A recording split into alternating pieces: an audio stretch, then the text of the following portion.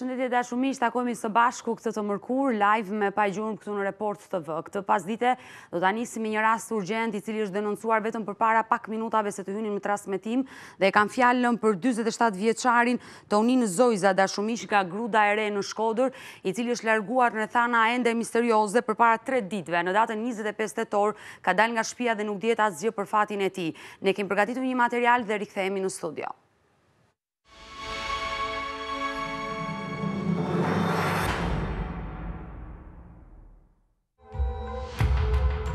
Zhduket palën gjurmë shkodrani Tonin Zojza, 47 vjeçari nga fshati Grudere, shkëput kontaktet me familjen, pas ditën e datës 25 tetor duke u larguar pa lënë asnjë informacion. Është hera e parë që Tonini largohet nga shtëpia dhe prej vitesh vuan nga problemet e shëndetit mendor, pasi që në fëmijërinë e tij, kur ishte vetëm 2 vjeç, aty u deshte përballonte një temperaturë të lartë, e cila do ta lindte me pasoja përgjatë gjithë rrugëtimit të tij jetësor. Ishte ora 19:30 e ditës së diel, kur 47 vjeçari pasi kthehet nga një shëtitje pranë banesës së tij me të vëllain, largohet me shpejtësi pa marrë me vete para, mjet identifikimi apo aparat celular. Për familjarët Tonini nuk ka lënë asnjë detaj apo informacion për ndonjë vend në të cilin preferonte të shkonte, që ata mund të dyshojnë për ta kërkuar, edhe pse kanë bërë denoncim në policinë e qytetit të Shkodrës, vetëm një ditë pas humbjes së tij. Sot ku kanë kaluar disa ditë nga humbja e 47 vjeçarit, familjarët i drejtohen emisionit Pa Gjurmë, duke shpresuar se një ditë do ta kthejnë sërish pranë familjes.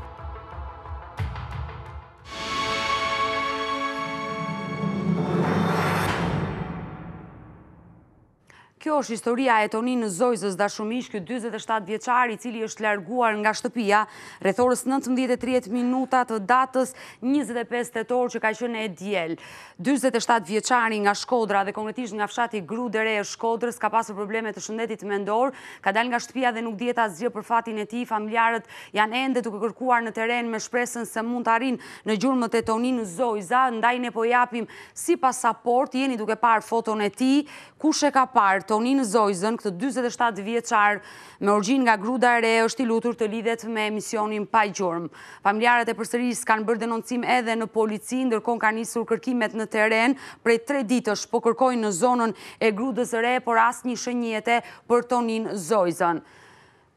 Jeni duke parë pasaportën televizive, i përsëris dhe njerë të dhënat e tij, është 47 vjeç, quhet Tonin Zojza dashumish, ka dalë nga shtëpia pas ditën e 25 tetorit, pra përpara 3 ditëve dhe nuk dihet asgjë për fatin e tij. Tonini, pra ky 47 vjeçar, ka pasur probleme të shëndetit mendor. Momenti që është larguar nga shtëpia nuk ka pasur me vete ndonjë mjet identifikimi apo edhe para. Kush e njeh është i lutur të lidhet me emisionin Pa Gjurmë. Kemi 2 numra në dispozicion, një numër fiks dhe një numër celular, për mund na shkruani dhe në faqen tonë të Facebookut Pa Gjurmë Report TV. Uroj dhe shpresoj që të ndiqemi në zonën e Shkodrës dhe dikush ta ketë parë këtë 47 vjeçar që ka probleme me shëndetin mendor dhe të lidhet me emisionin Pa Gjurmë. Dhe në këto momente do të kaloj në këndin e pasaportave dashumish dhe kemi përgatitur 3 histori. Do të flasim për Edmond Kananaj, Lulzim Gjonaj dhe Lutfi Maraj. Dhe pikërisht e nis me Edmond Kananaj, si ka humbur Edmond Kananaj çdo lloj kontakti me familjarët. Edmond Kananaj aktualisht është 41 vjeç, vendlindja Vlorë, ka humbur çdo lloj kontakti me familjen në 8 korrik të vitit 1997 nga Greqia. Dyshohet në fakt se ndodhet në Angli. Edmond Vladimir Kananaj dashumish është lindur në vitin 1977 në fshatin Armen të Vlorës. Djali vetëm i Vladimir dhe Kristina Kananaj emigroi për herë të parë në vitin 1991 drejt Greqisë dhe u vendos fillimisht në Korfuz dhe më pas në Pire. Në Greqi ai njihej me emrin Vasil Leonida Prifti. Edmondi kontaktonte gjithnjë në telefon me familjarët e tij, që sot 2 prindrit fatkeqësisht janë larguar nga kjo jetë duke mos mësuar asgjë për fatin e Edmond Kananaj. Për herë të fundit në Shqipëri, ai ka qenë 25 mars të vitit 1997 për të kthyer përsëri në Greqi në 2 prill të po atij viti, pra 1997. Preandej ka njoftuar familjarët se kishte mbritur shëndoshë mirë dhe biseda e fundit telefonike e Edmondit me familjarët e tij në Vlorë ka qenë konkretisht në datën 8 korrik të vitit 1997 nga Pireu. Njihet si një djalë i qetë dhe punëtor, ndërsa asnjëherë në dieninë e familjarëve nuk ka pasur konflikte me askënd. Motra e tij, që është e vetme tashmë nga familja Kananaj që ndodhet në Shtetet Bashkuara të Amerikës, kërkon të di për fatin e vllajt. Suzana Kananaj na ka dërguar pikërisht nga ky kontinent një video dhe e ndjekim në këto momente.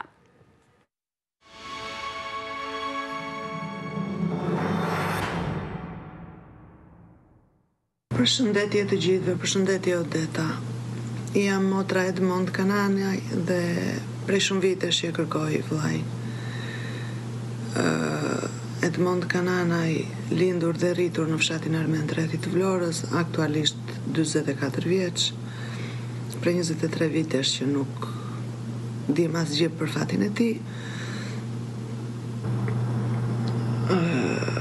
Prej shumë kërkimesh që kemi bërë, shumë mundimesh, fal dhe emisionit tuaj të palodhur dhe të pastër, akoma nuk kemi arritur në gjurmët e tij. Ndoshta ne si familjar, unë si familjar, shpresoj që ai të jetë gjallë, por shpresa shumë me bakt për atë njeri, sepse mbas 23 vitesh një farë shenjë jete do ta jepte. Unë ju lutem të gjithëve, kush e ka njohur, kush di diçka për fatin Edmond Kananaj, çfarë i ka ndodhur, kushdo qoftë ai njeri që fshet diçka, që di diçka për Edmond Kananaj, mund ta thoj, është momenti, ndoshta edhe për hir të atyre dy prindërve që nuk ndodhen më, që u larguan nga kjo jetë me atë brengën e madhe për të parë djalin e tyre. Ky ishte mesazhi im dhe unë do të vazhdoj dhe nuk do të hesht kurrë. Ju falenderoj të gjithëve.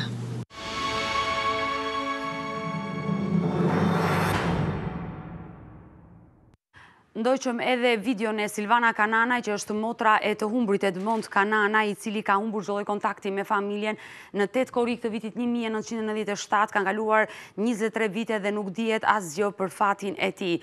Apeli të motrës së tij i bashkojmë dhe unë, ju bëj thirrje dashumiq, nëse e njihni Edmond Kananaj, e dini historinë e tij, jeni të lutur, qoftë dhe anonim, të lidheni me emisionin Pa Gjurmë për të na treguar një të vërtetë se çfarë ndodhi me fatin e atij të riu në atë kohë, pikërisht në Pire të Greqisë, ku vitet kalojnë dhe familjarët nuk mësuan asgjë për Edmond Kananaj. Kjo është fotoja që ne disponojmë, këto foto disponon edhe familja, foto të cilat janë realizuar para vitit 1997 në Greqi.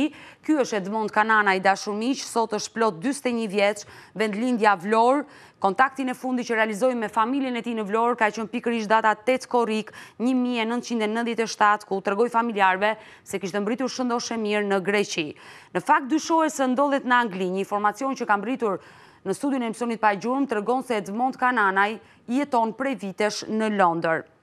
Ne ende nuk e dim të vërtetën, ne ende nuk kemi një fotografi apo një adresë të saktë të këtij personi që dyshohet që mund të jetë Edmond Kananaj, ndaj u bëj thirrje gjithë emigrantëve që jetojnë në Londër, nëse e njohin një person me emrin Edmond Kananaj, që realisht ne nuk e dim se çfarë emri mund të mbajë ai sot, pasi në Greqi e theksoi, është njohur në vitin 1997 me emrin Vasil Leonida Prifti dhe nuk e dim sot se çfarë emri ai mund të mbajë edhe në Londër. Por nëse e njihni, mos hezitoni, lidhuni me emisionin Pa Gjurmë, pasi është motra e tij, e cila jeton në Shtetet Bashkuara të Amerikës, e vetmja që ka ngelur në atë familje që kërkon të mësojë rreth fatit të vllajt Edmond Kananaj, që ka kaluar plot 23 vite. Dhe në këtë momente do të kaloj në historinë e një 43 vjeçari nga Tropoja, dashur miq, që kanë fjalën për Lulzim Gjona, i cili ka humbur kontaktet me familjen në shtator të vitit 1995 nga Tirana. Në vitin 1995 Lulzimi vendos të lërë Tropojën dhe të vendoset përkohësisht në Tiranë te kushurinë e tij, pasi dëshironte të emigronte jashtë Shqipërisë. Duhet thënë se kushurinë e tij janë shprehur për familjarët, ai është larguar dhe ka treguar te kushurinë se do të largohej drejt Greqisë, gjë të cilën ende familjarët nuk e dinë nëse në shtatorin e vitit 1995 Lulzim Gjonaj emigroi drejt Greqisë apo diçka e keqe mund të ketë ndodhur me fatin e tij pikërisht në Tiranë. Rustem Vata nga Hasi i Kuksit dhe Ganim Mella nga Tropoja ishin miqtë e familjes dhe këta janë personat që e kanë takuar për herë të fundit të Lulzim Gjonaj këtu në Tiranë, pasi banonin në të njëjtën shtëpi. Shokët e tij kanë pohuar, e theksoi se ditën që ata e kanë lënë në shtëpi, ai është shprehur se do të nisej drejt Greqisë. Vllai i tij me banim në Londër akuzon drejt për së drejti 2 miqtë e tij pasi ata mund të fshehin të vërtetën për lulëzim gjona. Gjithsesi, një informacion që ka mbërritur në studiun e emisionit Pa Gjurmë na çon në Kanada, ku dyshohet se lulëzim gjona i ka udhëtuar drejt Kanadas dhe jeton me familjen e tij pikërisht në këtë vend. Ne në këtë moment do ndjekim një video që na ka nisur vllai i tij Milazim Gjonaj nga Londra, e ndjekim dhe rikthehemi në studio. Gjithë qytetarëve, nëse e njohin vllajin e tij, nëse kanë informacion, janë të lutur të lidhen me emisionin Pa Gjurmë. Por këtë pasdite ne për herë të parë do të lidhemi edhe me familjen e Lulëzim Gjonaj dhe flas për babain, anën nga babai, pasi përpara se të humbiste 2 prindit janë divorcuar të Lulëzim Gjonaj, dhe unë në këto momente do të kem Hedije Gjonaj në lidhje telefonike, që është njerëka e Lulëzim Gjonaj, pasi babai Hysen Gjonaj momentalisht ndodhet në spital. Përshëndetje zonja Hedije. Përshëndetje Odeta. Falenderoj që të kam në këtë lidhje telefonike dhe po trajtojmë historinë e Lulëzim Gjonaj. Besoj që përpara se të humbiste, ju në një farë mënyrë e keni rritur lulëzimin. Po. Unë e kam rritur lulëzimin. Ju kujtohet momenti i fundit që keni pasur me lulëzimin, momenti që ai nga Tropoja udhëtoi drejt Tiranës. Po. Unë i kam bërë gati lulëzimin me gjithë me lazimin ku kanë udhëtuar për Tiranë. Çfarë ka shprehur në atë kohë lulëzimi? Do udhëtonte drejt Tiranës për të jetuar në kryeqytet apo kishte ëndër të emigronte jashtë Shqipërisë? Kishte ëndër të emigronte. Motra vetë i thot hajde te une, se une ti çoj lek në Tiranë, edhe ti më orte unë. Këta u nisën të dy këtu, edhe i kënë në Tiranë. Sipas informacioneve që na ka dhënë edhe djali tjetër, vllai lulëzimit, Milazimi, ai ka qëndruar me 2 persona këtu në Tiranë, 2 persona që ishin pjesë në një farë mënyrë e familjes tuaj. Po. Këta persona çfarë kanë deklaruar për ju? Ata 2 personat janë nga familja e nënës lulëzimit. Po. Se na nuk i njohim ata, me të thënë drejtën. Besoj që bashkëshorti juaj i ka takuar këta persona. Domethënë çfarë kanë shprehur në atë kohë këta 2 persona? Konkretisht Rustem Vata dhe Ganim Mella. Po. Këta 2 personat i kanë thënë burrit se ne kemi lënë në shtëpi. Po. Edhe ka thënë që im ka iki për Greqi. Kështu që ai iki e hupi edhe nuk diti kush shkoi, me ka shkoi çka bëni. Kanë kaluar shumë vite. 25 vjet, 26 vjet. Dhe nuk janë pak për hir së vërtetës. Absolut. Kam britur ndonjë informacion në familjen tuaj, qoftë edhe në kuadrin e thashë themeve nga bashkëfshatarët se lulëzimi është parë këtu apo atje? Jo, asnjë. Asnjë informacion nuk kam britur tek ju? Jo, asnjë. Se fillimisht u dyshua se mund të ndodhej në Greqi dhe vuante dënimin në burgun e Korydhalos. Të paktën ky ishte informacioni i parë që mbërriti për Lulëzim Gjonaj. Informacion që u verifikua nga motra e tij, e cila banon prej vitesh në Greqi dhe nuk rezultoi të ishte Lulëzim Gjonaj. Atje nuk ka gjë Odeta. Po ju vetë si... Ai ka humbur Tiranë. Ku ka marrë rrugën për Tiranë, na nuk e di. Pra kontaktin e fundit me ju e ka pasur nga Tirana, ka qenë në Tiranë momentin që u zhduk. Po. Ai ka jetuar me Melazimin, ku kanë shku bashkë. Odeta Melazimi diçka më ka dim se thot, ai nuk ka thot kot. Sa i ka jetuar me këta njerëzit, me lulëzimin, e ka lanë lulëzimin aty me ta. Po tash kur jam 3 vjet e dohet një, po këta 2 si nuk e ditën se ka shkoj. 11 natë dule ai jashtë, po ku shkoj ai se dule jashtë? Me ka shkoj, ku shkoj ti, ai e ka jetën me ta, një shtëpi. Milazimi në këtë studio ka akuzuar 2 kushurinjt, të cilët fshehin të vërtetën e Lulëzim Gjonaj. Ata e kanë fshehet vërtetën se Melazimi e din këtë punë. Pra, dhe ju si familjar dyshoni se të vërtetën e din 2 kushurinjt e Lulëzimit. Ata të cilët jetuan. Nuk e di çfarë më thonë, unë ata nuk i njohur në fakt, po ata kanë jetuar me ta, me Lulëzimin. Por këta persona treguan me kë ishte nisur drejt Greqisë Lulëzimi, se nuk besoj... Nuk e dim thonë, kena lënë shtëpinë, nuk e dim se ka shkuar, po si nuk e dite ka shkuar, ti ka jetuar ka haja kafe me ta. Nuk besoj që një i ri të nisej vetëm, të merrte rrugën në këmbë, të nisej i vetëm drejt Greqisë. Në ato kohë shqiptarët bëheshin në grupe të vogla dhe në mënyrë ilegale hynin në territorin grek. Pra, nëse ai ka udhëtuar drejt Greqisë, nuk ka qenë i vetëm. Jo, nuk ka qenë i vetëm. Në që se ka utua i vetëm nuk ka qenë. Po, nuk e di ma utoj as utoj. Ajo është e keqja. Dhe kjo është një pikpyetje madhe. Pra, ju ende nuk jeni të sigurt nëse Lulzim Gjonaj udhëtoi vërtet drejt Greqisë në vitin... Nuk jem sigurt të deta. Nuk jem sigurt. Edhe ju si familjar dyshoni pikërisht e këta dy persona. Ashtu si dyshon edhe i vllai. Po. Se i vllai një shumë mirë këta njerëz. Edhe i vllai ka qenë, ai e kolon aty të këta kushërinjt e vet. Fshehin të vërtetën. Këtë dyshoni ju. Këtu on ka fshehet diçka. Do thosë se diçka e keqe mund të kenë ndodhur me fatin e tij? Po, për zotin. Diçka mund të kenë ndodhur, nuk di. Unë tash ja prej këtyne prej dikuj, po diçka këtu on ka fshetet. Unë uroj të zbardhet kjo histori, dhe të mësojt e vërteta se çfarë ka ndodhur me Lulzim Gjonaj pikërisht në shtatorin e vitit 1995 këtu në Tiranë, por edhe një informacion që kam mbritur në studion e emisionit Pa Gjurmë na çon drejt Kanadas, ku dyshohet se Lulzim Gjonaj jeton në Kanada, ku është martuar dhe ka krijuar familjen e tij. Por të paktën këto janë informacione të cilat ende nuk janë verifikuar deri në fund. Ndoshta kemi të bëjmë me një tjetër shqiptar, por nuk dihet e vërteta. Dën zoti. Por nëse është vërtet... Me laznimi është, na murën mërzi edhe me djallë, tjetër murën mërzi për këtë djallë, se ai diçka ka dine ka flet, por nuk ka kush, nuk ka u vjen në fije njerëzve tjerë, se këta nuk janë kanë e kalzojnë se çka ka bënë. Por nëse vërtet Lulzim Gjonaj ndodhet në Kanada, a kishte arsye ai mos të lidhej me familjarët e tij, ndoshta divorci mes nënës dhe babait, e ka bërë këtë të ri të largohej dhe mos të kthehet më pas? Nuk për mos me fol me familjen ai arsye nuk ka pas.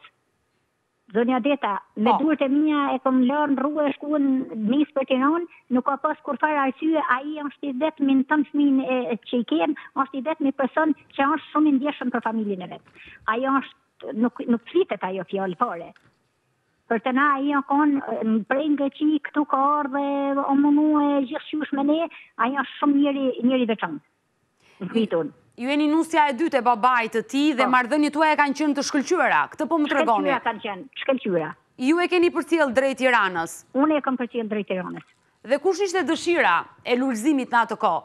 Dëshira e Lulzimit në atë kohë ishte se na ishim pak të lodhur prej ekonomia. Ai kishte dëshirë me shkuar se ishte djali i madh, kishte dëshirë me shkuar me punuar pak, me gjithë motrat vet atje, me në kohën e fije se 8 fëmijë ishin. Pra, e ka shprehur dëshirën dhe në familje se do udhëtonte drejt Greqisë, tek motra e tij, pasi kishte një motër që jetonte në Greqi. Po. Edhe me na animua sa do pak, po me na animuani këtu. Por e vërteta nuk dihet çfarë ka ndodhur me fatin e tij këtu në Tiranë. Për zotën, prej në Tiranë ai hupi as dikush ku shkoi as vend. Se si i ndodhej atij djali unë nuk e di. Ndërkohë që besoj e keni dhe ju një mesazh për Lulzim Gjonaj, që në një farë mënyrë e keni rritur. Është vërtet. Kom thonë edhe herën e parë, nuk o vetëm ajo që e nimt nana, është edhe ajo që e rrit. Edhe zonja Zhbane, nëna e tij, ka qenë në këtë studio, edhe ajo është në kërkim të djalit. Është vërtet. Nanë ma. Si nana. Dhe mua më vjen mirë që të dyja familjet, edhe pse ka ndodhur ky divorc përpara se Lulzimi të humbiste, në një farë mënyrë jeni bashkuar bashkë dhe kërkoni të dini të vërtetën se çfarë ka ndodhur me fatin e Lulzimit dhe më vjen mirë për këtë gjë. Na nuk kena ndodhur ditë asnjëherë. Unë nuk kam paragjykime për këtë, unë ajo non, ky është baba, unë e kam rrit. Domethënë te tre kemi pjesë. Na jena marrë dhe shumë herë, në rrjeti e flasim edhe tash e komunikojmë bashkë, e kemë shumë komunikim të mirë. Dhe më vjen mirë për këtë gjë. Dhe kush është mesazhi juaj? Mesazhi jam qoftë se ajo është diku për hir të babës që e ka në prag borrit vetëm në i fund. Si është shëndeti i Ysenit, i cili ndodhet në spital momentalisht? Sa po i thash se kështu, filloj u përkeqësue. E njoftuat që do ishit në këtë lidhje me emisionin Pa Gjurmë? Po i thash unë kështu kam punë me Odetën edhe të po unë nuk më i tha, se jam shumë i lutëm. Dhe zoti vetëm jam një herë zonin, tha, edhe ai me ka mirë. edhe vdes pa atëherë t'jena i mirë. Dhe kuptoj, është baba i cili kërkon të ditë të mësoj të vërtetën se çfarë ka ndodhur me fatin e të birit. Dhe ju e nisët mesazhin dhe ju drejtuat lullëzimit, nësa ai ndodhet diku, t'ju telefonoj. Për hir të babës, vëllezërve të motrave, që kanë 26 vjetë jam që ata e përmendin. Vetëm të bëhet i gjallë me jam një diku zonin e ai tjetë mirë. E uroj me zemër, zonja e dije që ai të jetë shëndoshe mirë, të ndodhet diku dhe të reagoj. Unë të falenderoj që të pata në këtë lidhje telefonike dhe do mbetemi bashkë në kontakt. Okej, faleminderit edhe ju. Dhe i uroj shërim të shpejtë Ysenit. Falenderoj. Faleminderit. Jemi duke parë foton e Lulzim Gjonaj dashumish. Aktualisht Lulzim Gjonaj është 43 vjeç, ai humbi çdo lloj kontakti me familjen në shtator të vitit 1995 nga Tirana. Të paktën në shprehur të 2 miqtë e tij se do largohej drejt Greqisë, por ende nuk dihet e vërteta se çfarë ka ndodhur me fatin e tij. Ndërkohë, ne do të ndjekim videon e vllait të Lulzimit që na i ka nisur nga Londra se çfarë dyshon ai për fatin e të vllait.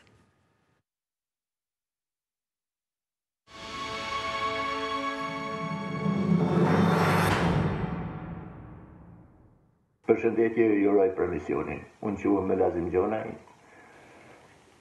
lind në Tërpojën e fshatin ke Gjysen. Unë tash sa vite jem në kërkim të vllait tim, Lulzim Gjonaj. Kena qenë dy vllazën shtush pa ndam. Jena rrit bashk, edhe kena qenë nga dy vllazët më të lidhur. Ai iku jetoi 3 muaj, vetëm 3 muaj në Greqi. Edhe u kthye dhe mori unë nisem në kapën dhe u këthuj mrasht. Ai majtë në Tiranë, unë ika në Tërpojë. Arsyeja ishte që Tirana ishte e shtrenjtë, nuk ishim ku të rrim shim të dy, dhe unë detyrova të iki në Tërpojë. Në gjatë saj kohë, ai merr ca lek nga Motra e madhe, Antoneta, dhe ja e bërç vllait ton Arben Boçmans. Edhe e lën një shtëpi me qera, me Ganimellën, Arbenalin, Rustem Vatën, edhe ca kushërit që janë nga vllai që ka nga nana. Humja ati është e mistershme, mes të Tiranës, ku ka plot njerëz,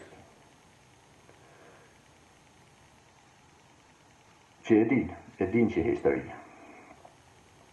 Tani, une, dyshimet e mia janë të Ganimella, Arbenalia dhe Rustem Vata. Pse? Sepse këta njerëz kanë pas një atres. Gjithë gjaku jonë e din si histori. Po dua ta theksoj që sa nuk është shumë vonë për ta, dalin në flasin realitetin. Janë zbulu ca gjana tjera që nuk do të jep as lajm, po jena në verifikim e sipër. Për çka edhe si. Unë du t'ju pëjsiri kënë njerëzë sa nuk është vonë, që dalin edhe të tregojnë që ndodhej, qa mo. Apo me ka shkoj, kush është ai. Du t'ju pëjsiri në mënyrë të veçantë Ganimellës Arbenalis. Unë e di që Arbenalia ndodhet në Burg, në Belgjik. Po rëndësi ka që vllai i komunikon me ta. Të shprehen. Kërcenimet e ty në mua nuk vetëm mi japin fuqi ma fort që t'i shkojnë në fund kësaj çështje. U du të falenderoj gjithë emigrantët që më kanë ardhur në ndihmë nga Kanadaja, Amerika, Australia, çdo lloj vendi që më kanë ardhur, du t'i falenderoj për zemër, vetë flasim kush është. Jam i gatshëm kudo që të jenë, me ndihmën e këtyre njerëzve, me ndihmën e juaj do t'ju falenderoj shumë për këtë emision të bukur. Po ju lutem këtyre njerëzve dalin edhe të përgjigjet si që është për të përgjigjë. Ju falenderit.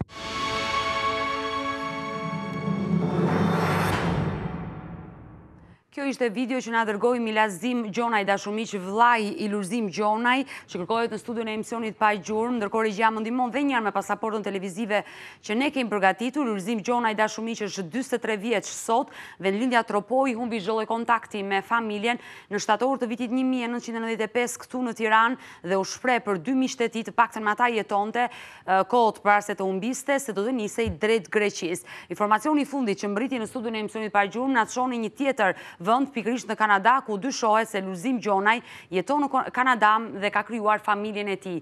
Kjo është fotoja që ne disponojmë, fotoja e Lulzim Gjonaj, i cili ka lindur në 12 mars të vitit 1977 dhe i bie të jetë sot 43 vjeç, vendlindja tropoi, humbur në muajin shtator 1995 nga Tirana. Unë ju bëj thirrje të gjithëve ju dashumiq, nëse e njihni historinë e Lulzim Gjonaj, keni informacion, dini të vërtetën se çfarë ka ndodhur me fatin e tij, pasi familjarët dyshojnë te dy miqtë e familjes, te Rustem Vata dhe Gani Mella, se ata ndoshta fshehin të vërtetën. Por i bëj thirrje edhe këtyre dy personave, nëse janë duke na ndjekur, të lidhen me emisionin Pa Gjurmë, pasi është e rëndësishme të dëgjojmë edhe versionin e tyre. Dhe në këtë moment do të kaloj te pasaporta e fundit që kemi përgatitur për këtë pasdite dashumiq, dhe kam fjalën për Lutfi Marën. Ai është 58 vjeç, ka humbur çdo lloj kontakti me familjen në datën 10 maj të vitit 1999 nga qyteti i Durrësit. Lutfi Mara, lindur në Durrës dhe me vendbanim në fshatin Shënavlash, humbi gjurmët pasditën e 10 maj të vitit 1999. Doli nga shtëpia atë pasdite me një motor të vogël tip Piaggio, duke u thënë familjarëve se do takojë me shokun e tij në zonën e Sukthit. Në dielin e familjarëve ai nuk ka patur para me vete, as mjet identifikimi, gjithçka i kishte lënë në shtëpi. Duhet thënë se personi që do takonte atë pasdite është pikërisht Pashk Sadiku nga Kosova, një person të cilët ata bashkëpunonin bashk në biznesin që kishin hapur. Ky i fundit është shprehur në polici se kishte lënë vërtet një takim me 58 vjeçarin, por ai nuk kishte ardhur dhe prej atij momenti familjarët nuk kanë asnjë informacion për djalin e tyre. Vajza e tij, Emiliana, që në atë kohë ka qenë vetëm 6 vjeç, ka sjellë një video dhe ka një mesazh për babain e saj. E ndjekim në këtë moment.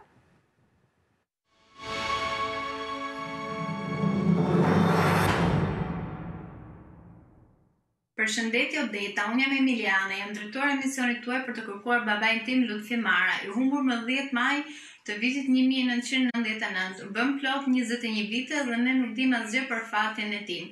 Edhe pse kanë kaluar kaq shumë vite, e ka qenë gjithmonë në mendjen dhe në zemrën tonë. Fal këtij emisioni, unë po i drejtohem babait tim me shpresën se ai jeton diku dhe më dëgjon. I lutem të marrë kurajë guximin të bëhet i gjallë, sepse për mua do jetë një mrekulli që unë e pres për kaq shumë vite. I bëj thirrje të gjithë personave që më ndjekin dhe që dinë diçka për vendodhjen e babait tim, i lutem të më ndihmojnë që të kem një komunikim me të. Ju faleminderit.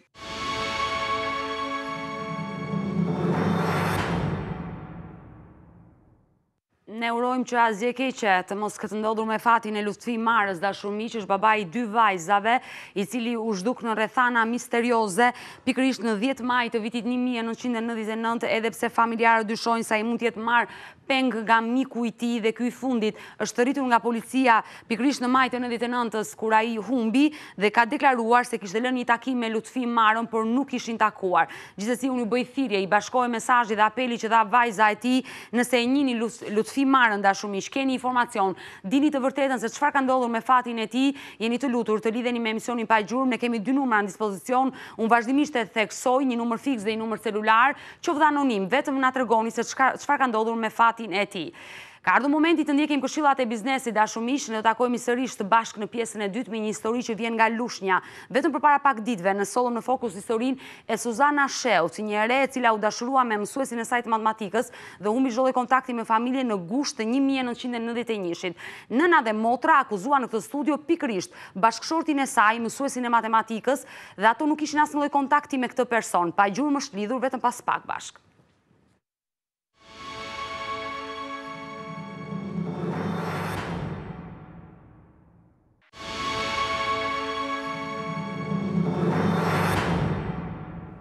Suzana Shehut, dashumiq, ka qenë vetëm 15 vjeçe kur humbi çdo kontakti me familjen dhe ka qenë pikërisht muaj gusht i vitit 1991, kur ajo u zhduk nga fshati i saj, një fshat në Lushnje. 15 vjeçaria asaj kohe u dashurua me mësuesin e matematikës, e cila më pas u largua nga shtëpia dhe shkoi tek personi që dashuronte. Familja nuk e pranoi kurrë këtë martesë dhe pas një viti martesë, 15 vjeçaria Suzana Shehut zhduket në rrethana të paqarta. Ne risjellim sërish në fokus historinë e Suzana Shehut pasi nëna dhe motra përpara pak ditëve kanë qenë në këtë studio dhe kanë akuzuar drejt për së drejti personin që motra e tyre nisi bashkëtesën atë vit në 1991 dhe kanë fjalën për Aleksandr Vogli, ku ky i fundit prej vitesh jeton në Shtetet e Bashkuara të Amerikës. Për të gjithë ata që nuk e kanë ndjekur historinë e Suzana Shehut, ne do ndjekim një material dhe rikthehemi në studio pasi do të kem sërish nënën edhe motrën, se dhe ne kemi bërë kërkimet tona.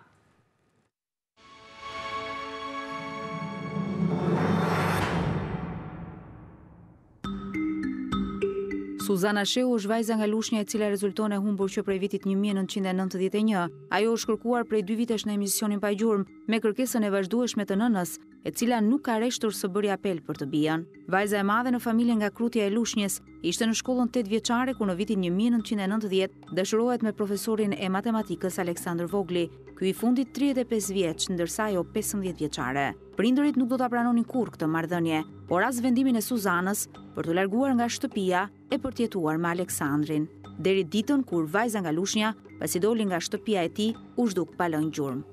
Ju nuk kishit Zhdimje fare se si na shkonte mendja. Informacion apo vajza si nuk ishte treguar në shtëpi që fare. Po. Edhe thashun, vetëm kur bërë quan haber ata që vajzën e ka marrë unë thaj. Po mire mori. Që ose e shtyn jetën, mi se shtyn shpinë. Pra, vetë Aleksandri ju ka konfirmuar që vajza për çdo gjë ai vetë në fillim. Ka ardhur në shtëpi. Po. Ka ardhur në shtëpinë tuaj dhe ju ka konfirmuar që Suzana kishte vajtur në shtëpinë e tij dhe do martoheshin. Po. U martuan, ndente një vit martuar. Si shpërtheu kjo demokracia kështu në 91 kur që Po, kanë qenë vitet vështira, po. Kur na erdhi një haber neve, thanë, Suzanën e keni aty? Tha, jo, thashun, s'është kështu, thash aty, tyre policave që morën telefon, gjykata, kush mori. E them bashortit, vajza ka ikur, i thash, çish më ka ikur? Pra, policia ju ka konfirmuar lajmin e humbjes së vajzës? Po, policia, se kishte vajtur ky vet atje. Jo bashkëshorti. Ai kishte vajtur te policia. Motra ime, para se të ikte me burrin, i vurin djeni të dy prindrit, sidomos mamin, edhe hallun time me të pas që nuk është, që unë të largohem me burrin në Greqi.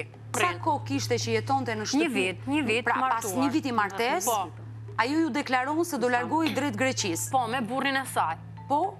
Edhe tani ajo e deklaroi që do iki me burrin. Tani si ju vetëm kjo, kur ajo e tha me gojë që unë do iki me burrin në Greqi. Këtë duat gjej nga i person unë, që të vitë ballafaqohet.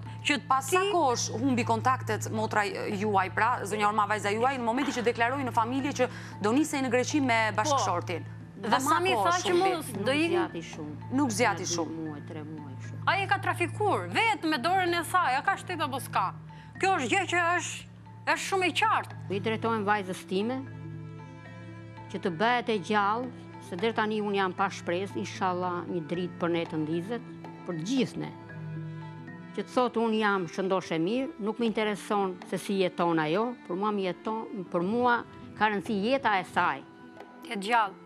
Të jetë gjallë, të kthehet tek unë. Të kthehet, kaq dua, vetëm të kthehet. Të gjirit familjes se fisit vetë çfarë ka. Sa asnjëri nuk guzon. Të kthehet për nënën, për vllain, për mua dhe për baban tim, për që ai të pret i qet në paqe. Familja ende shpreson se një ditë do t'ja dëgjojnë zërin Suzanës, me shpresën se ajo është ende gjallë. Në puntatën e datës 12 tetor të këtij viti, në emisionin Pa Gjurmë, bëriti i parë informacion i rëndësishëm për Suzanën, që tregoi një vendodhje të mundshme të saj në Shtetet e Bashkuara të Amerikës. Emri i tij është bërë publik dhe ju e akuzoni drejt për së drejti nga kjo studio. Është kolega ime në këtë moment e Gjilda, po Gjilda. Të ndërpres për të përcjellë edhe informacionin më të rëndësishëm që na ka ardhur në këtë momente në lidhje me Suzanën, ku një zotëri nga Amerika dyshon se ka takuar po në këtë kontinent vajzën në fjalë dhe do mundohet që të na kalojë edhe numrin, të sigurojnë një numër të vajzës edhe që të na e kaloj. Të lidhemi shumë shpejt me të. Një zotëri ka telefonuar në këtë momente dhe ka dhënë informacion se Suzana Shehut jeton në Shtetet e Bashkuara të Amerikës, ndërkohë që ka premtuar që do na japi dhe një numër të Suzana Shehut. Do mundohet të gjejë një numër të Suzanës dhe që të na e kaloj. Të lidhemi me personin në fjalë.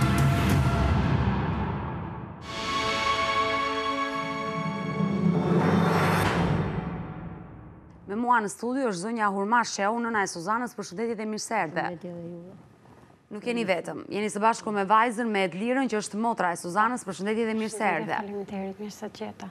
Vetëm përpara pak ditëve ishim në këtë studio, ku trajtuam historinë e Suzana Shehut, e dëgjua dhe në kronik, ku mbërriti një informacion, kemi qenë në transmetim live, në atë moment ku mbërriti një informacion, ku një person tregoi se Suzana Shehun ndodhet në Shtetet e Bashkuara të Amerikës.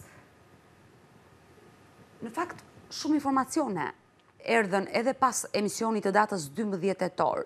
Emigrantë të cilët prej vitesh jetojnë në Shtetet e Bashkuara të Amerikës dhe na treguan një histori që një vajzë e ngjashme me Suzana Shehun jeton në Shtetet e Bashkuara të Amerikës prej shumë vitesh.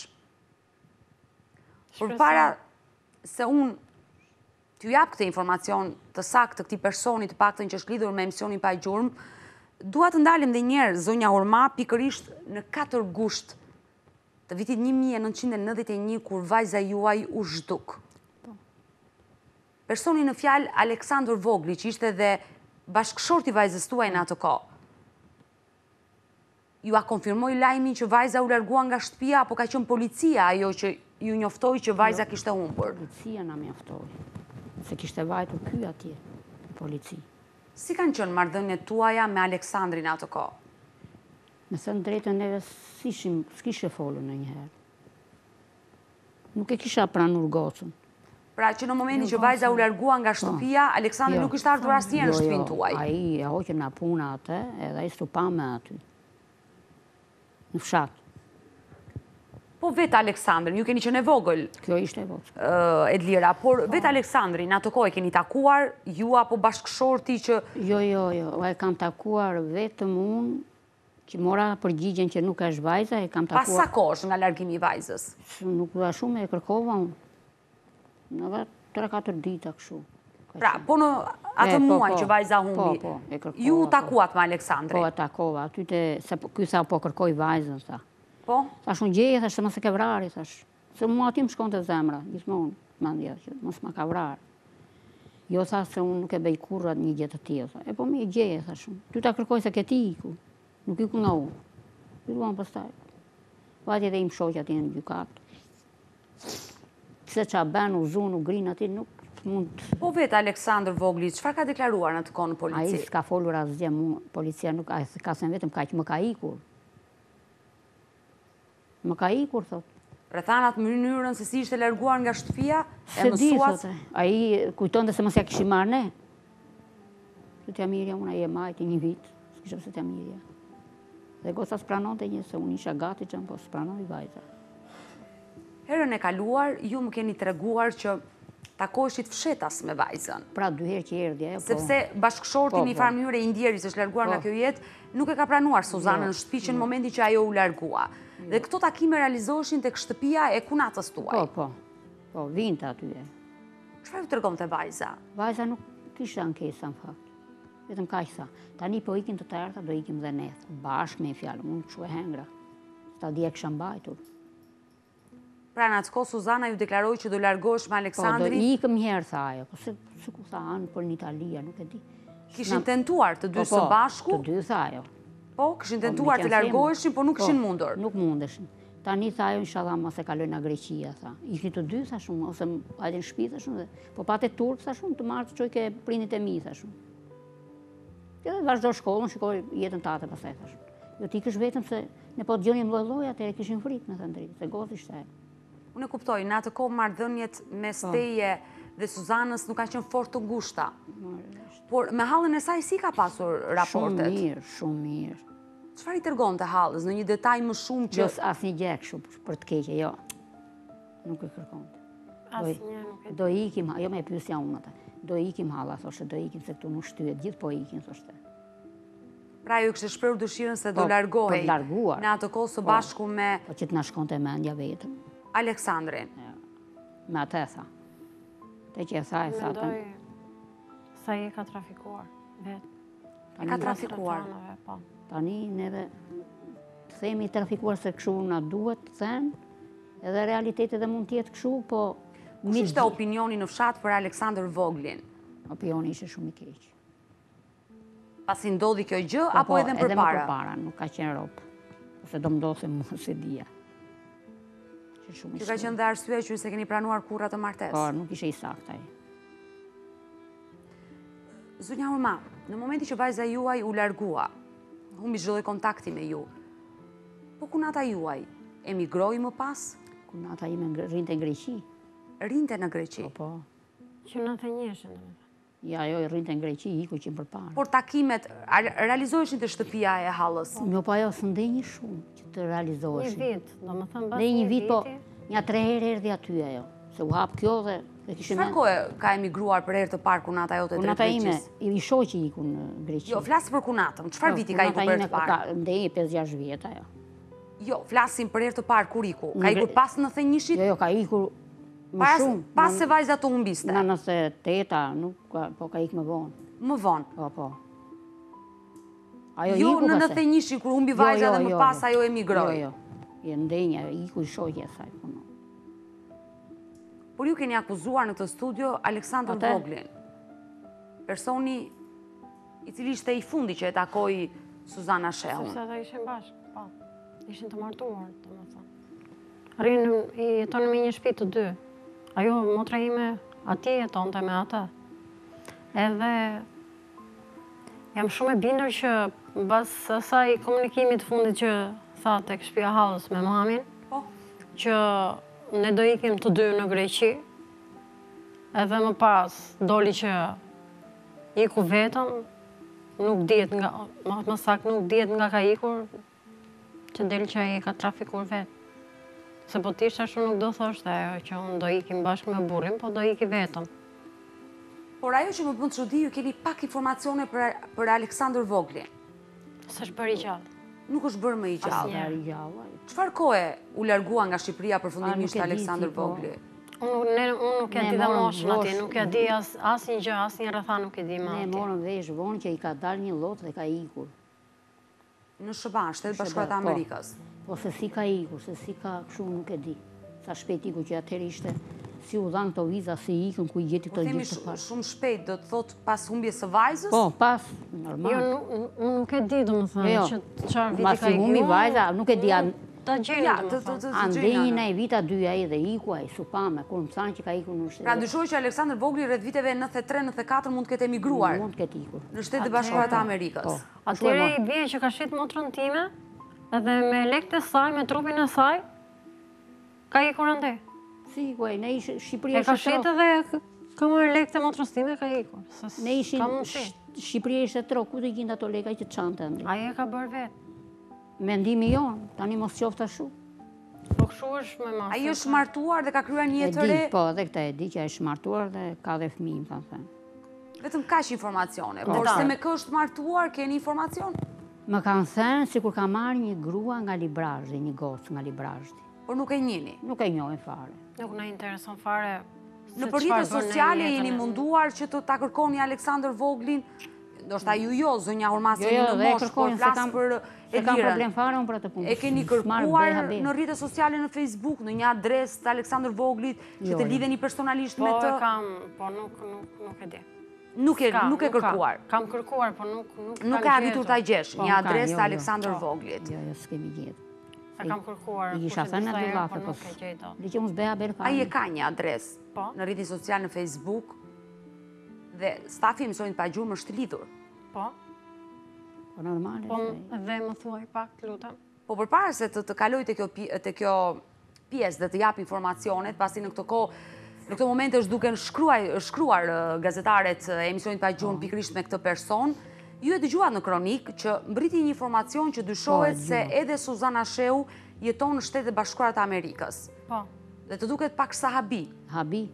Që mos janë bashkë? Që personi që bashkëjetoi. Mos janë bashkë të dy? Jo, është një pikpyetje, ndoshta është një rastësi, ne nuk e dim. Jo, është i martuar. Që edhe Aleksandr Vogli jeton në Shtetet Bashkuara të Amerikës. Ai e dim, për këtë jo. Më dëgjoj, dhe po të jenë bashkë të dy, nuk ka problem fare. Rëndësi ka që ajo të jetë mirë, dhe të jetë gjallë, këtë duam. Të jetë me mend kohë. Dhe po të jetë me ata nuk ka problem fare. S'ka problem sinqerisht. Çfarë pengon që ajo të lidhet me familjarët? Nuk e di. Po këtë duam dim edhe ne. Ndoshta është ajo në kërkimin e kemi sikur janë hapur. Përpara që familja ime ka qenë e egër, e rrept, ose me kanun, si thoni ju, do më thënë, E qartë, që ka miratuar martesën në atë vit. S'na përqevi, se si ishte njëri për qenë. Më thënë, nuk është si kohën tani. Që gjërat kanë ndryshuar. Po, shumë, me njerëzit, me vajzat, me... Ishte shumë të izoluar. Po që jam një fanatik me pak... Por gjithsesi, ne do djekim në këtë momente informacionin që mbërriti në 12 tetor në këtë studio, ku dikush na konfirmoj, na dha një lajmë, që Suzana Shehut, që kërkohet në këtë studio, ndodhet në Shtetet e Bashkuara të Amerikës. Pa tjetër që e dëgjua se ke qenë me mua në këtë studio. Por me zonjë në fjalë ju nuk keni folur. Është lidhur stafi emisionit Pa Gjurmë dhe konkretisht jam lidhur unë dhe kam folur me këtë zonjë. Jemi gati ta dëgjojmë se çfarë tregon ajo? Okej, do shkojmë te monitori në këtë momente dhe regjia të na japi pikërisht bisedën që kemi pasur me një zonjë që jeton në Shtetet e Bashkuara të Amerikës dhe na tregon se Suzana Shehut jeton pikërisht në këtë kontinent dhe mos harrojmë ka humbur kontaktet në gusht të vitit 1991, ka kaluar 29 vite dhe do jetë mrekulli nëse ne do arrijmë vërtet në gjurmët e Suzana Shehut. Ndjekim informacionin.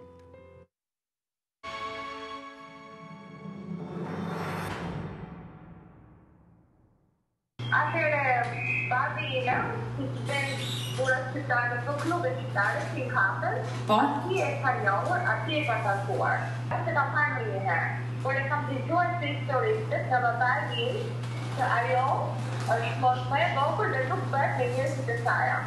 Pra, Suzana Shehut jeton me Aleksandr Voglin në Amerikë, do me thënë.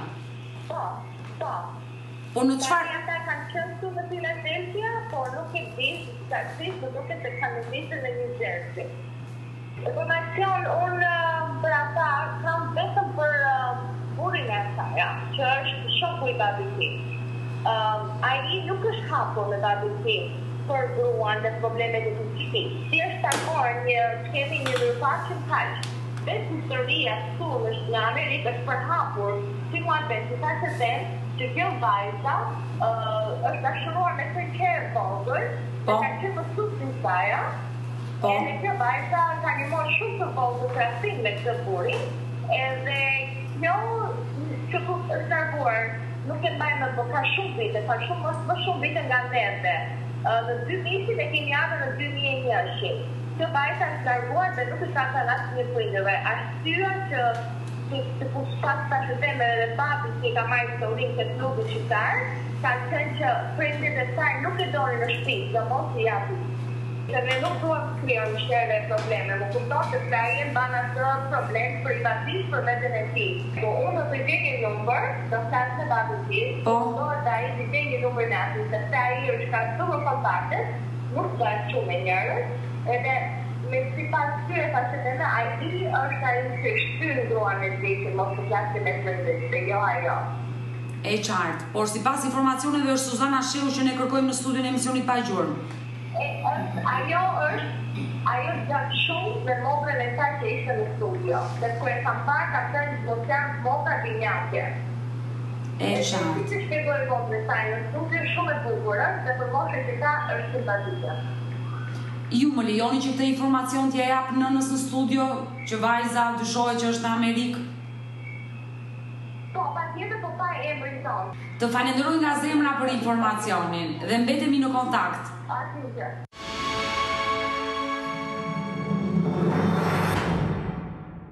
E dëgjuat informacionin? Po, e dëgjuam. Dëgjuam, po këtu ndaloj çik pengesën. Po. Tani e ka marrë prapë kjo atë. Atere, sa dëgjuat ju, aq di dhe unë. Kjo zonjë, e cila jeton në Shtetet e Bashkuara të Amerikës, tregon se Suzana Shehut jeton në këtë kontinent dhe është së bashku me Aleksandr Voglin. Ne në këtë momente po bëjmë të pamundrën të lidhemi me Aleksandr Voglin, stafi më njofton që janë lidhur nëpërmjet Messengerit. Rëndësi ka që ajo t'jetë mirë, t'jetë gjallë dhe ne nuk na intereson, t'jetë me burrin e saj që do. Nuk ka problem. Rëndësi ka që unë dua që ajo t'jetë gjallë dhe të flasi me mua, me mamin, me familjen.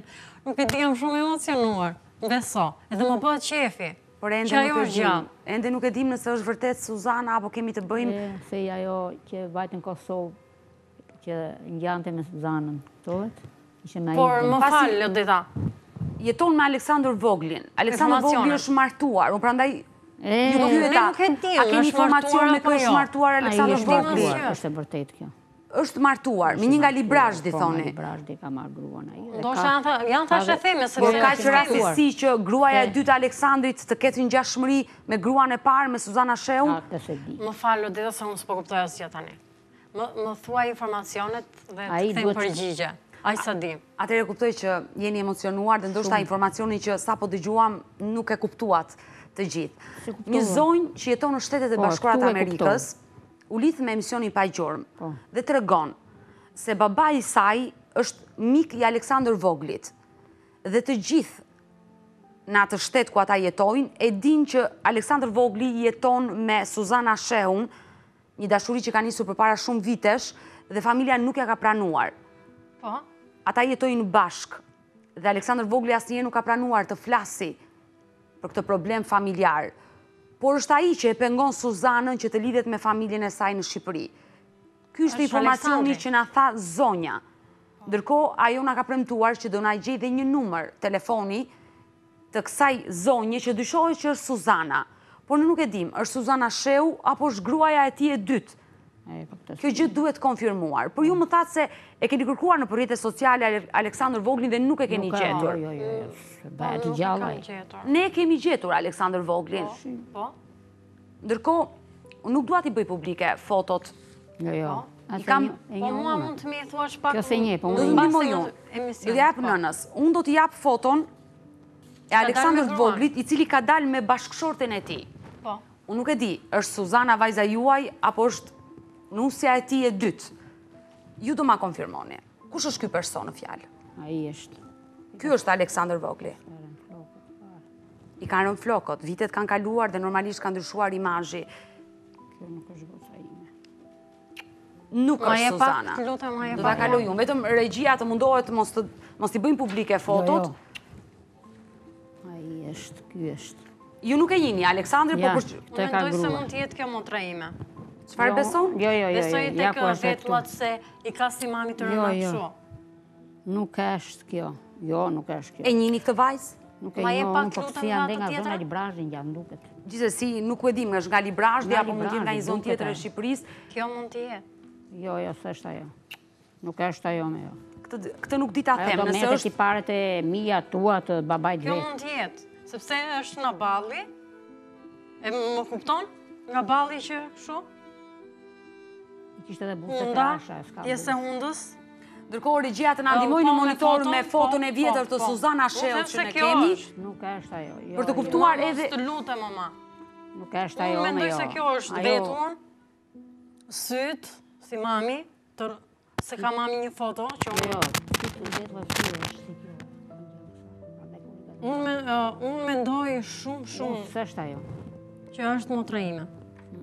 Sepse kam shumë, edhe ti e kupton dhe vetë. Jo, nuk është ajo me jo. Ka kaluar shumë vite, të dashur miq dhe... Nuk është ajo. Nuk dihet e vërteta nëse është Suzana Shehu apo është... Mendoj se është, nëpërmjet fotove mendoj se është. Jo, ajo, fare, shumë vëllën fare. Ai që mund na japi një përgjigje të saktë është pikërisht Aleksandër Vogli. Ai mund na japi një përgjigje të saktë nëse është Suzana Shehu, le ta marri guximin ky njeri dhe të lidhet. Një sekond, se unë bazën po më ndjek, unë po them kështu. Sido që të kenë ardhur rrethanat, unë prapë ja di për faleminderit që ai e ka mbajtur motrën time për grua. Edhe që jetojnë bashkë, ja ti pra për faleminderit. Nuk është, nëna këmbgul që nuk është Suzana. Një sekond të lutem mos më ndërprit. Të kërkoj ndjes. Unë i them, e falenderoj, nëse ai ka motrën time në krah, unë e falenderoj. Dhe i them që asgjë s'ka për t'i ndodhur ati. Pse e ka bërë, mund të ketë bërë këtë që babai im, familja, fisi im, do më thënë xhaxhallarët, babai im nuk kanë dashur, nuk e donin këtë person. Edhe ai ndoshta nga frika dhe mund ta ketë mbajtur në shevra zi këtë gjë. Më kupton? Por unë po them që nuk ka për t'i ndodhur asnjë gjë aty. Por e di për faleminderit që e ka mbajtur motrën time. Kaq di të them. Që mos ketë frikë. Uroj ti e Suzana, ju thoni që ka një ngjashmëri, por nëna këmbgul që nuk është Suzana. Kemi në ato tipare. Unë them se po, se mënyra e vetullave, vetullat i ka si edhe hunda, edhe sy. Ka ngjashmëri me balli, ka shumë ngjashmëri balli. Jo, zonja Uma. Po. Suzana, ka ngjashmëri me të motrën? Po. Sepse fotoja që ne kemi, ka ngjashmëri me Dirën. Me Elvirën. Tu kanë dalë të zmadhuar që nuk kuptohet, kurse te kjo bëri re të hunda. Shikoj hundën, sa ngjashmëri ka me hundën. Unë atë foto e kam parë shumë herë me stafin tim. Dhe ti beson se ke një mendim si timin, që ka një ngjashmëri. Ka ngjashmëri, por nuk arrim do ta themi me siguri që ajo është Suzana Shehut, se do ishte mrekulli nëse pas 29 vitesh ne të gjenim Suzana Shehut. Si ka, unë po të them. Unë duaj që ajo t'jetë gjallë, ndaç me ata, ndaç me një person tjetër, ndaç si do që t'ketë ardhur jeta e saj. Ai është, ajo nuk është. Si do që t'jetë. Se ata e njofun. Pra, në foto është Aleksandër Vogli. Dhe ne jemi lidhur me Aleksandër Vogli, ndërkohë më njoftojnë gazetarët që ai nuk pranon të futet në transmetim live, është njoftuar tani për emisionin, por ka një komunikim me gazetarët nëpërmjet Messengerit. Nuk kam shumë minuta në dispozicion, dikush le të ma fusi telefonin dhe unë ta lexoj komunikimin. I lutem dikush të më sjellë telefonin që keni komunikuar. Nëse më ndjeki, të lutem vetëm na jepni informacion që të më ndihmosh mua që të gjej motrën vetëm kaq që asnjë gjë s'ka për të ndodhur. Keni komunikuar. Ky është komunikimi, dakord.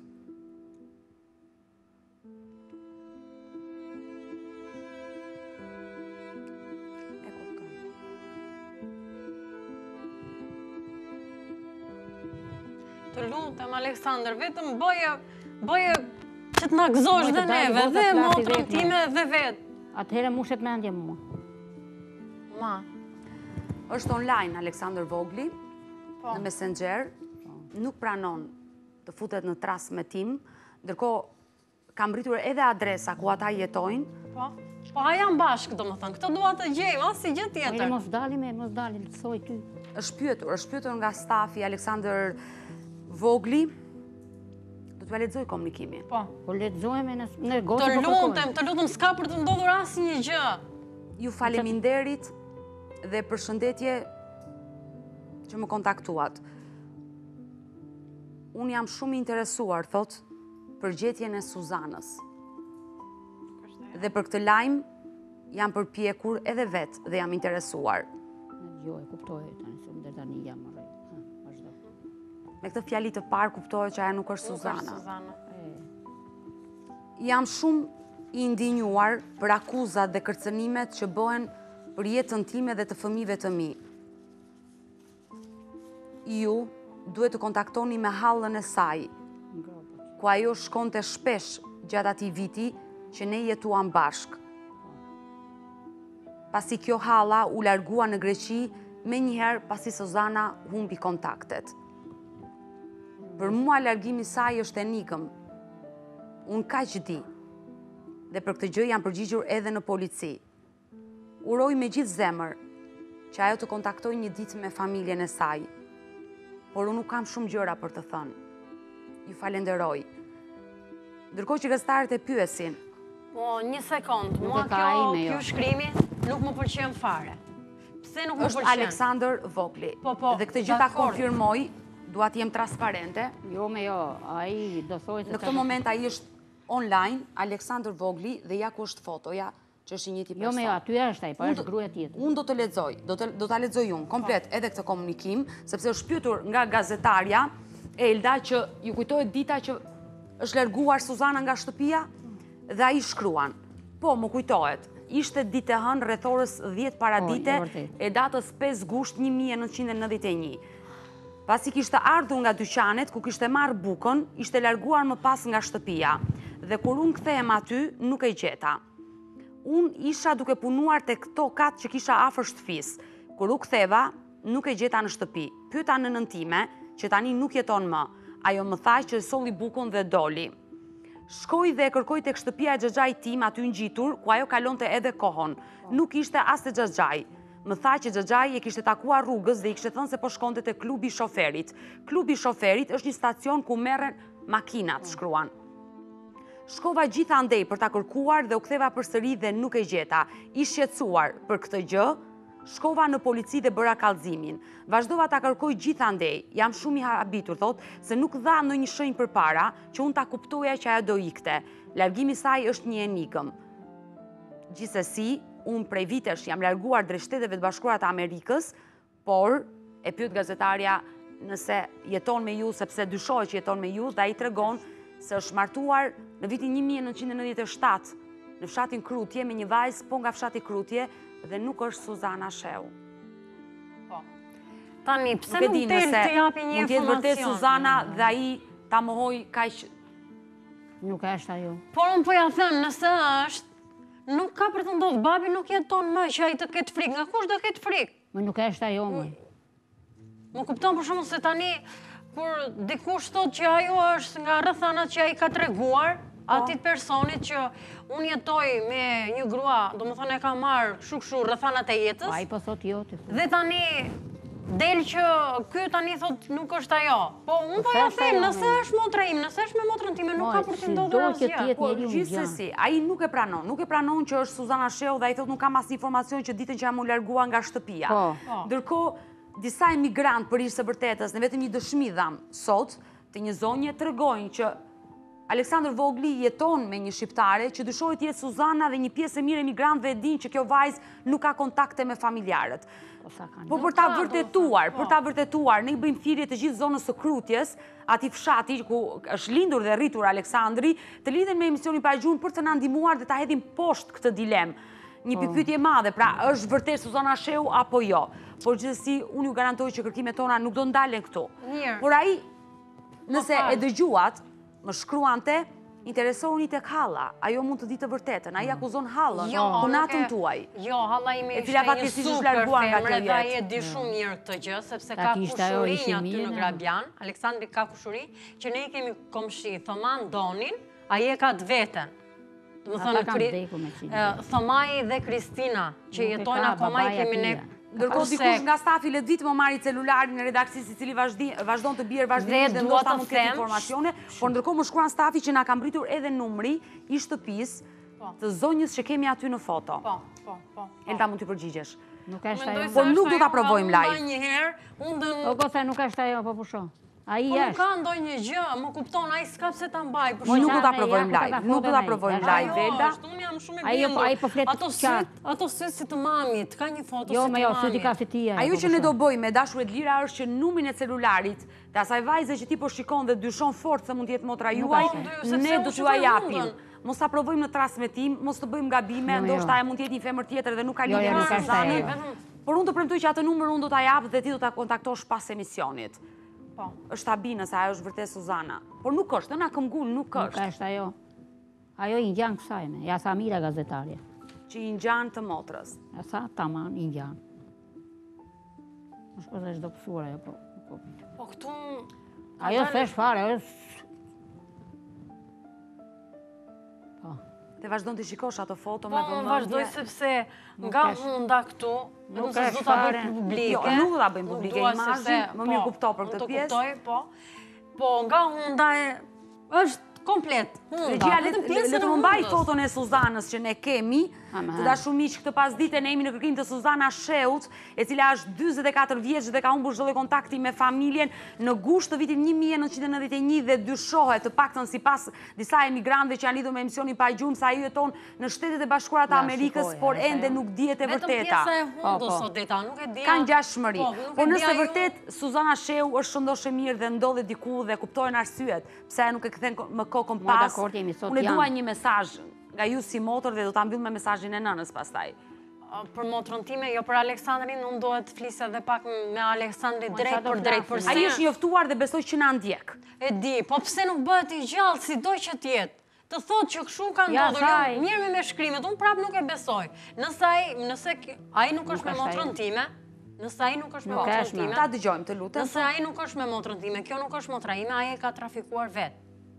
Nuk e heq dorë nga kjo gjë. Nëse është me motrën time, unë prapë falenderoj që janë të dy bashkë, edhe e uroj të jenë gjithmonë të lumtur, po të pak të kontaktojnë, të lidhemi, të kemi një kontakt, dhe unë si motrë se më mungon shumë. Edhe mamaja s'ka pse të ketë frikë, baba im nuk është më. Ne do ishim të lumtur nëse historia do jetë vërtet kështu, gjithsesi ai nuk pranon të flasi në transmetim live, komunikimin që pati me gazetarët, unë ua tregova dhe ua lexova dhe jam transparente. Mos flasim këtu me ne, po të flasim me që ajo është. Fjala vjen. As mami s'ka ndonjë kundërshtim që mund të ketë ndonjë kundërshtim. Unë dua gocën e zotë di farë dhe si themin edhe Dore Zez tjetë me për mua tjetoj goca. E rëndësishme të jetë gjallë. Kjo është e rëndësishme, mos ka ndodhur asgjë e keqe me fatin e Suzanës. Dhe do ta mbyll me mesazhin tuaj, kërkimet tona do vazhdojnë. Unë uroj që në ditët në vijim ne të kemi të tjera lajme dhe informacione dhe shpresoj që kur t'ju ftoj.